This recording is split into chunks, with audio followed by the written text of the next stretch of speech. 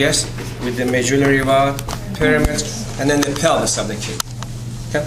Now, in the cortex, remember we said we have those nephrons, those microscopic structures, which they were made up of Bowman's capsule, proximal, descending, ascending, distal, yes?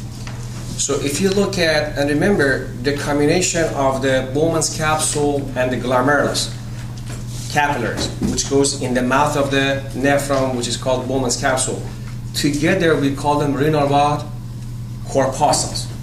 Yes? That was one of the questions in that quiz, right? Renal corpuscle. So what you're going to see, so if you look at the nephrons, the Bowman's capsule with the glomerulus capillaries, which together they call them renal corpuscles, the proximal and distal, these are all in the cortex. The loop is in what? In the medulla. So if the handout tells you that you need to go after one of those, it says ID what? Renal corpuscles. Yes?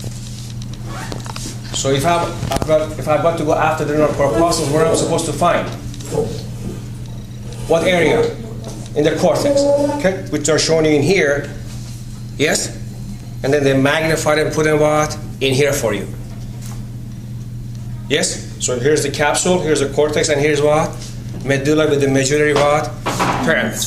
Now, so if you look at the slide, take a look at the picture. One of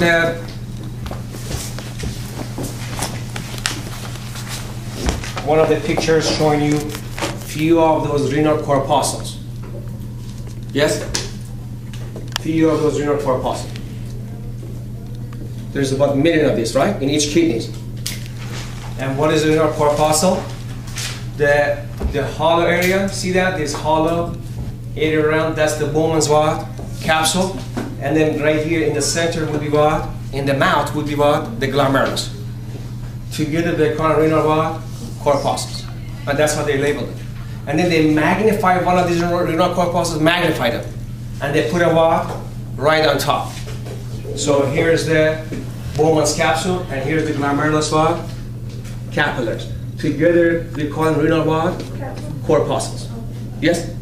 So if you look at this particular slide, this is in scanning.